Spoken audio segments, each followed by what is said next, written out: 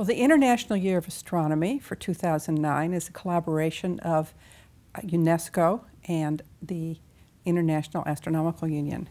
Of course, the year 2009 was chosen because it's the 400th anniversary of Galileo first using the telescope to look at the heavens. It's also the 400th anniversary of Johannes Kepler's publishing his first two laws of planetary motion.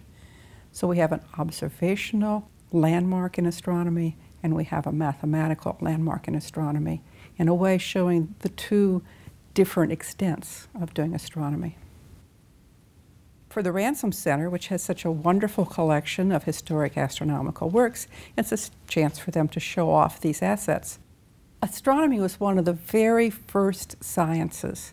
People, probably at the caveman era, paid attention to what was in the night sky and how they moved.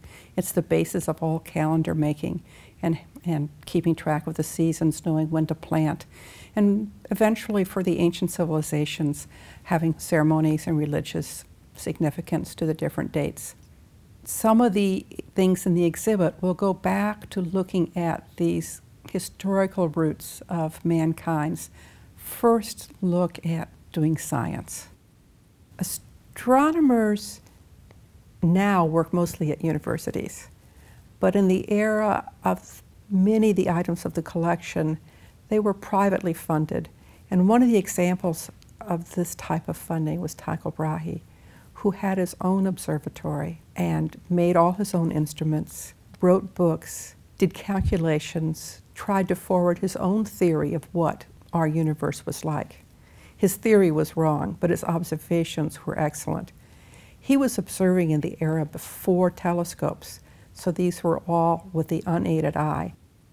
We have a 1515 copy of Ptolemy's Almagest. This was written around 140 AD, but not translated and printed until 1515.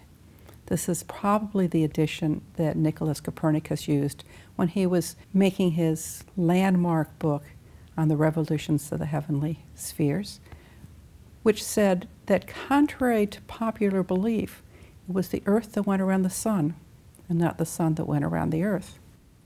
I hope that people coming to the exhibition will gain a sense of history and of their place in the universe, of looking at how really hard it was for us to figure out that something as counterintuitive as the Earth moving around the sun happens.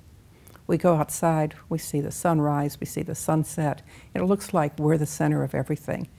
But it took centuries for people to figure out that there's other things happening in the universe and that we are not the center of everything.